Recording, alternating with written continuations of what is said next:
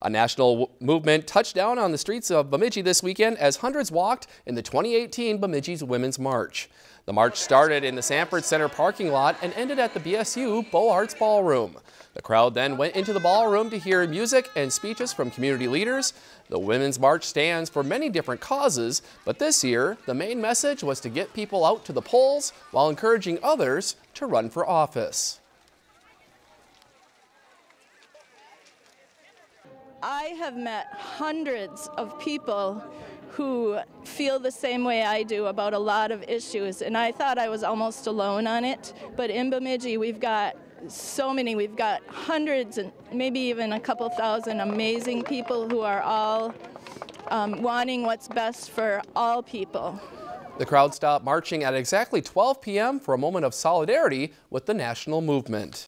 If you enjoyed this segment of Lakeland News, please consider making a tax-deductible contribution to Lakeland PBS.